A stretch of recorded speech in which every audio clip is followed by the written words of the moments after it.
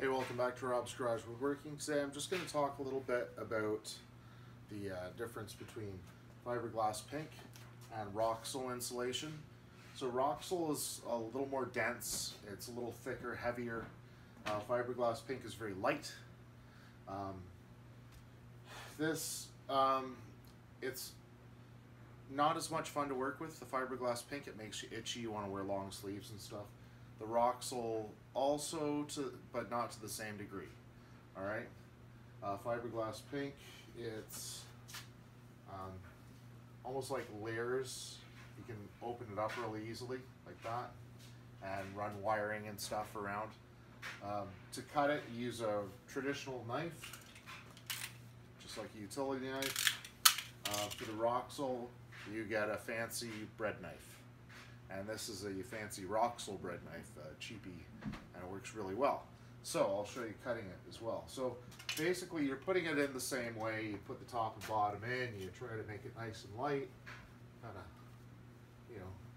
put it in like that. The fiberglass, I find, this one's a little tight. I didn't actually insulate this. This was existing. So that one is actually too long. You can see by the folds in it, but anyway.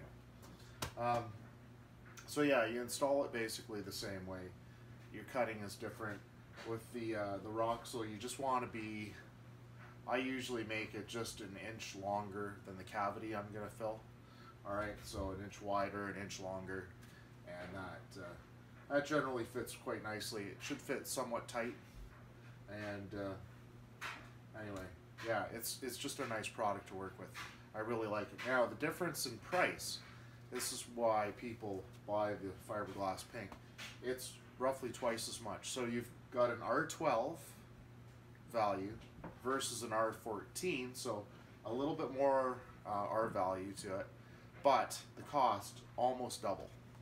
All right, so it's a big difference.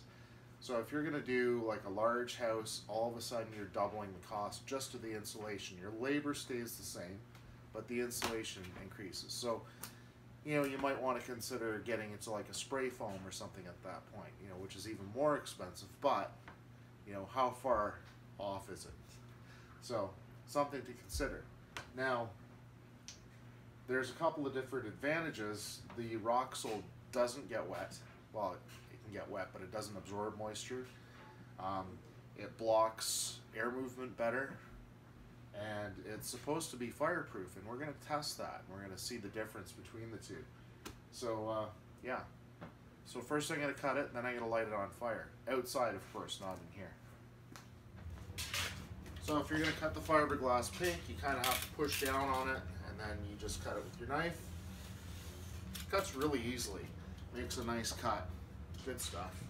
So once again, it is a good product. I just like the Roxul better. Roxul. Can you cut it with a knife? I think you can. That seems to work just fine. But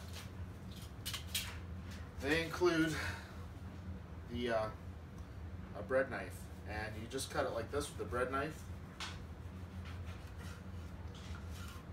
That works really nicely too. So just something different. The nice thing about using the bread knife is if you wanted to cut like an electrical box out,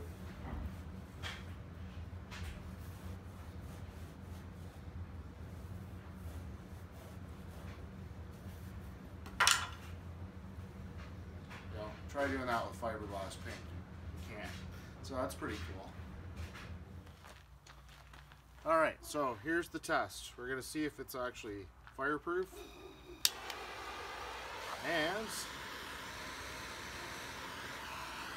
well,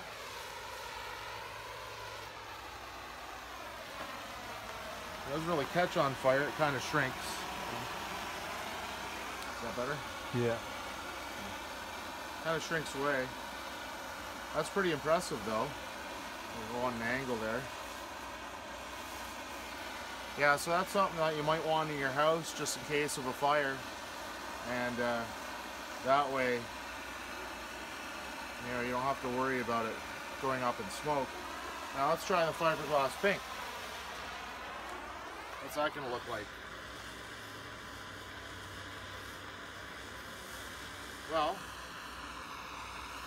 melts a hole in it pretty quickly. It doesn't go up too bad though. I'm impressed. It smells terrible.